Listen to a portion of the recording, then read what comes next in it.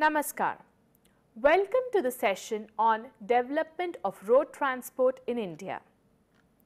Dear viewers, we will be discussing this topic under the following 5 subheadings: Introduction, Transport in Ancient India, Importance of road transport in India, Classification of roads, and Technology and road development. Introduction.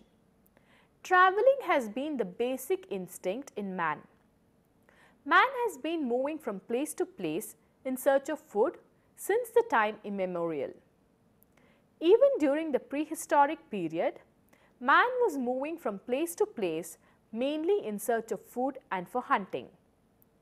Travel in the prehistoric period, that is 30,000 BCE to 10,000 BCE, suggests that movement of people revolve around day-to-day survival. The search for basic needs of life, that is water, food, shelter and safety, kept the man moving from place to place. The history of broad transport is truly very elaborate. This journey began with the Pakdandis. It means a small path created naturally due to frequent walk by man of earlier times. Since that time, the history of road development is truly interesting. Dating back to Vedic civilization, in Atharva Veda, we can find references to road construction as well as information about the precautions to be taken. Kautilya's Arthashastra also mentions about the mechanism of roads for chariots and stresses upon the traffic rules and road safety. The system of road transport was actually developed even during ancient civilization like Harappa and Mohenjo-daro periods. These are evident from the cave paintings on the walls of excavated sites. During and around Bronze Age, to be specific during the period of our great epics like Ramayana and Mahabharata, there were roads for movement of chariots drawn by 2 or more horses. In early Vedic period, from 1500 BCE to 900 BCE, boats were described as dugouts with oars of paddling. They were used mainly for inland waterways. There are evidences about Indus Valley civilization establishing trade contact with Mesopotamia and Egypt.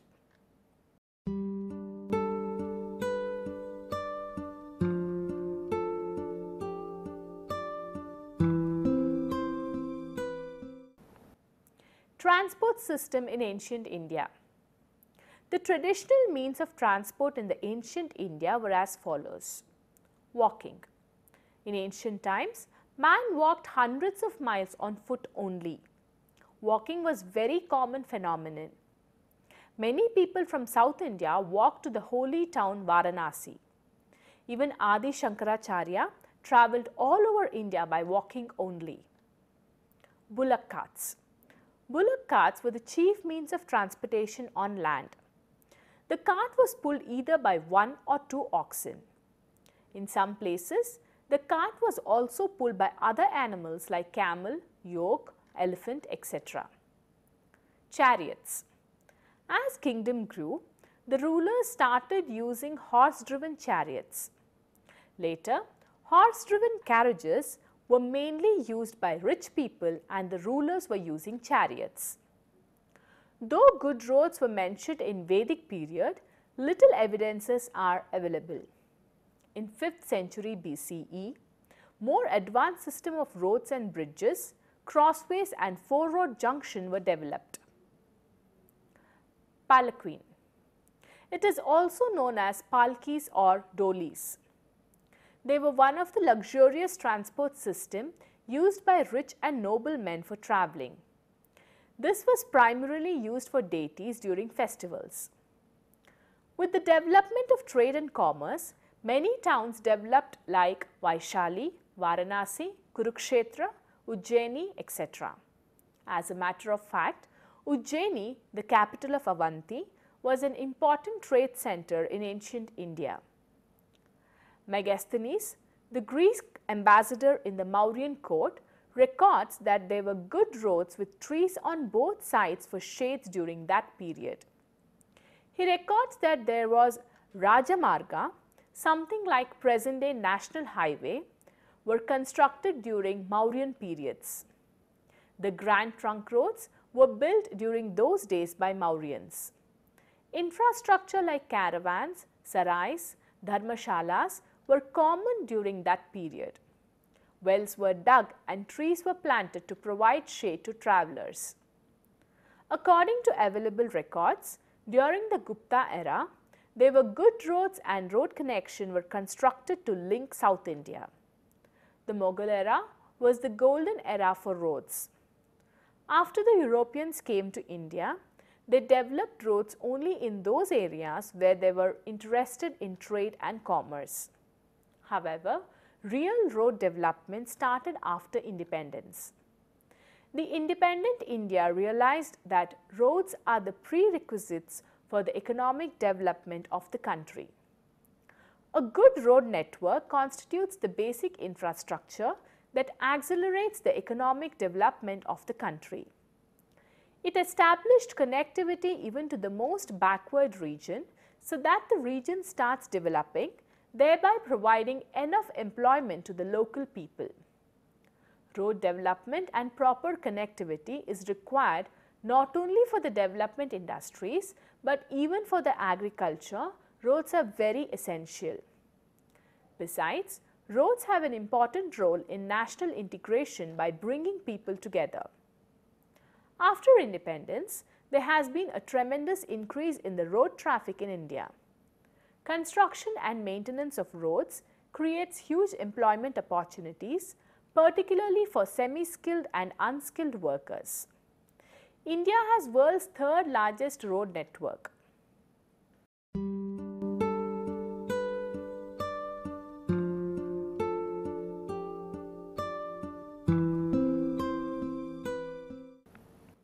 Now next, coming to the importance of road transport in India. India has the second largest road network in the world at 4.7 million kilometers. The road network transport more than 60% of goods in the country and 85% of the passenger traffic. The road transport industry in India has emerged as the dominant part of inland transport system. However, the industry is finding it increasingly difficult to meet ever-increasing demand for roads. This may be partly due to the inadequacies of the road network, which if expanded and upgraded could go a long way in promoting efficient transport system. Part of the problem also lies in the inability of service organizations, particularly in the public sector, to deliver efficient service. The road transport system in India has come to occupy a pivotal role in the overall transport system in India. Over the past 5 decades, the share of road transport in overall traffic flows has been continuously increasing, with a substantial shift from railways to roadways. Road transport system at present carries about 85% in passenger transport and 60% in freight transport. Despite such impressively growth, it is increasingly being recognized that there is a wide gap between the demand for and the supply of road transport services, both from qualitative and quantitative perspective. In the initial phases of development of any economy, the transport requirements tend to increase at a rate considerably higher than the rate of growth of economy. This has been the case in India too. For example, during the period 1950 to 51 and 1964 to 65, rail freight traffic increased nearly by 2.5 times, whereas traffic by road is estimated to have increased by 5 times in case of passenger traffic. Road traffic increased by 3 times during the same period. During this period, the national income has grown by 50% only. Considering the ever-increasing demand for road passenger traffic, there is obviously a need to expand capacity. With the state transport undertaking facing an acute shortage of resources to keep their fleet intact, let alone provide for expansion, An emerging idea is that the private sector should be given a more significant role, especially when the economy is being liberalized. Studies relating to deregulation and privatization of urban bus transport services in the country have shown that in most cases, public have been benefited to considerable extent. Road freight operation in India have almost been in the hands of private operators. The important legislation regulating the industry has been upgraded in 1988. The amended Act, by its various provisions, appears to recognize the potential of the industry as an essential ingredient of the social and economic infrastructure rather than support the earlier predominant view that the industry only needed to be supervised and controlled. Though such a perspective provides for a more liberal policy framework and at the same time strengthens regulatory mechanism, the implementation needs to be qualitatively monitored. Sale of automobiles and movement of goods transportation by roads have gradually increased over the years with the improvement in connectivity between cities and towns and villages in the country. India is a vast country with rural background. Although urbanization is fast changing the Indian economy, but still it is predominantly agricultural based economy. Railways cannot reach every corner of the country. Road transport system has got the following advantages. It is very flexible. Roads can reach every nook and corner of the country, whereas for railways, it cannot reach all parts of the country. Roads construction can create large employment opportunity, particularly in rural areas, which can significantly contribute considerable percentage towards the GDP of the country. Road construction and maintenance requires huge unskilled and semi-skilled labor, which are abundantly available in rural areas. Next is door-to-door service. Door-to-door services are possible in case of road transport. For transporting goods as well as passengers from any part of the country, roads are very convenient. Railways have fixed routes and they cannot reach all parts of the country. However, roads are complementary to railway system. From interior places, road transport system can bring passengers and goods up to the railway station, which can carry further to longer distance. Rural development. Rural economy basically depends upon a good transport system. A good road system is the backbone for the rural economy. For transporting the agricultural produce to the marketplace and bringing the agricultural input to the farmer's place, a good road transport system is a prerequisite. Emergencies. In times of crisis, either due to natural calamity or in times of war, roads are very important. Troops are moved from one place to another by roads when it is short distance. In case of natural calamities, providing relief to the affected people or moving the locals to safe places, a good road system is very important.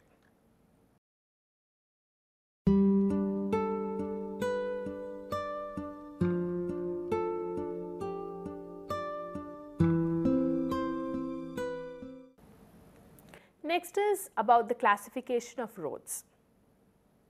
For the purpose of proper development and maintenance of roads, roads in India have been classified into the following categories.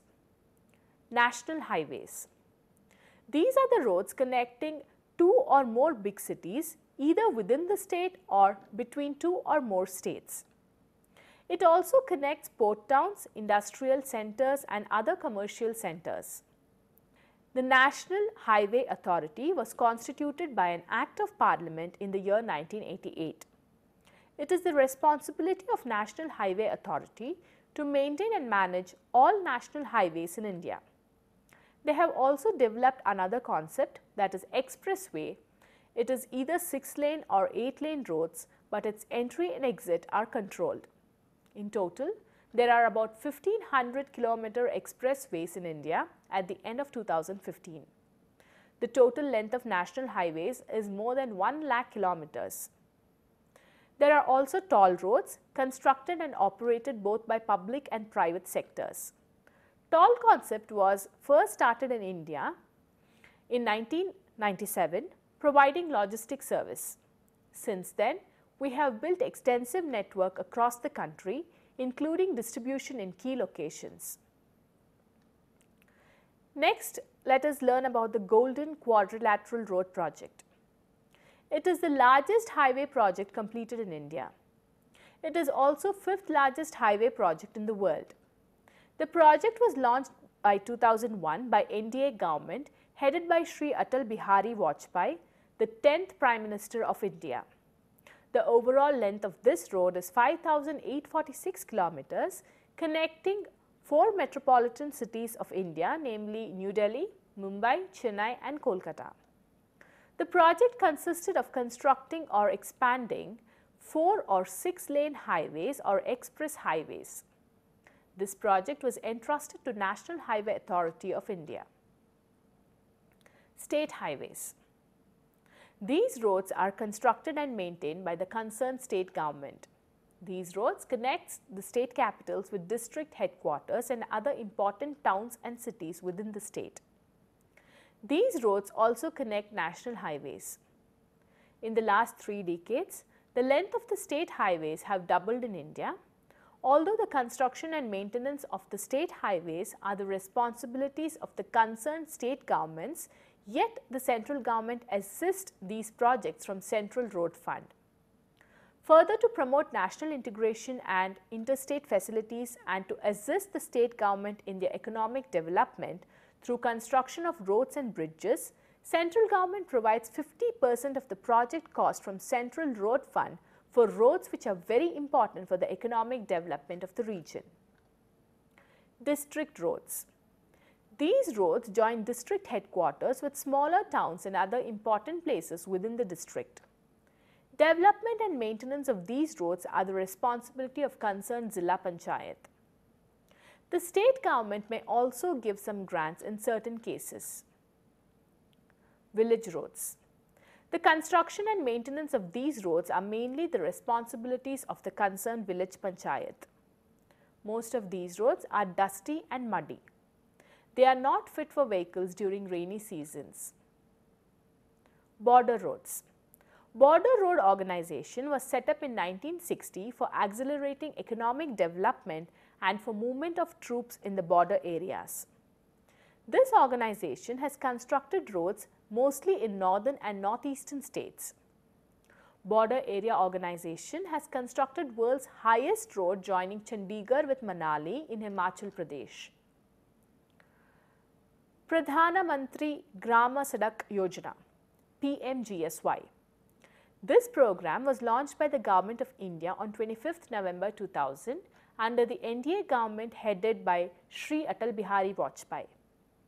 The primary objectives were to provide connectivity to unconnected habitations as a part of poverty reduction program. The Government of India is planning to set high and uniform technical and management standard and facilitating policy development. The planning is to start at the state level to ensure sustainable management of rural roads network. These roads have to be built with a minimum population of 500 or more in plains and 250 or more in hill states, tribal district and desert areas. This scheme is fully sponsored by the central government. The roads built under the PMGSY are required to meet the technical specifications and geometric design standard as specified in Rural Road Manual, which is specifically brought out in 2002 by the Indian Road Congress. All PMGSY are also covered by 5 years maintenance contract by the contractor who has taken the construction work as per the standard bidding document. It is supposed to cover 1.78 lakhs habitations. It includes road constructions as well as upgradation. This involves 3.71 lakh kilometers of roads for new connectivity and 3.68 lakh kilometers of roads upgraded. Since its inception, PMGSY has provided connectivity over 4,66,000 kilometers, including upgradation at a total cost of 1,42,000 crores as on January 2016. PMGSY represents a rare public program that qualifies as a success in terms of both equity and efficiency objectives. The latter is measurable by way of connectivity targets achieved, which is being reasonably met. It has also fulfilled its obligation of assets creations in rural areas. The biggest impact has been the productivity. Hitherto isolated places became part of the larger cluster of 200 to 250 villages with a total population of 50,000 to 1 lakh people as against 1,000 to 2,000 earlier. This allows for economies of scale, specialization and flourishing of micro-enterprise. It has made possible quick transportation of perishable produces like milk, vegetables, fish to a wider market areas where the producer can get a reasonable price for his produce. The most important factor behind the success of PMGSY is that it did not suffer due to lack of funds as it is fully sponsored by the central government. However, during 2009 to 14, this project was not given full attention by the UPA-2 government. However, the current NDA government headed by Shri Narendra Modi has put the project back on track, and during the current year's budget 2016-17, a total sum of 27,000 crore rupees was allocated and the target is about 45,000 kilometers, both construction and upgradation, planned to be covered during the current year.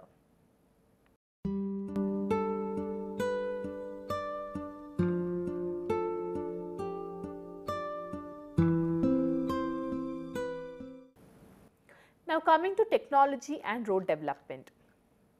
It has been well established that road user costs are significantly influenced by the pavement quality. This brings into focus the desirability of optimizing pavement investment in the overall interest of minimizing total transportation cost in the long run. Experts' emphasis is on the need for optimal investment in the road durability, which would produce thicker pavements and would result in longer life of the road, benefiting the country in the long run. It is in this context that the role of rigid pavement technology based on different types of concrete becomes very significant. The changing relative price structure of bitumen and cement would result in the longer life of the roads. Total road cost concept, which considers construction cost and maintenance cost over the design, tend to render cement concrete roads viable. However, the inherent structural characteristics of such roads require that they are built to proper structural standards and appropriate maintenance standards are followed. There have been good scope of use of 4 lanes of national highways and on expressways. The compulsion for technological change in the automobile industry in India became necessary only when the market became more competitive in the early 80s. Until this time, the different strategies mainly related to modernization, scale, production process, etc., which did not affect costs and thereby had no effect in market share of different firms. This has led to delay in the introduction of new and more efficient technologies, although individual manufacturers updated their product line from time to time through limited research and development efforts. Some of the technological improvements that have resulted from foreign collaborative ventures or indigenous efforts in recent times include fuel efficient, weight effective, high performance engines, modern aerodynamic cabs, improved suspension system, etc. To increase the payload capacity of the vehicles so that fuel consumption per ton kilometer is reduced, the use of multi-axle vehicles and tractor trailers need to be introduced in a significant way. This would bring about a change in the composition of the commercial vehicle population that consists of mainly 2-axle vehicles. Although after independence, sufficient road construction has been undertaken, but still there is need for further improvement of road networks in India. Thank you.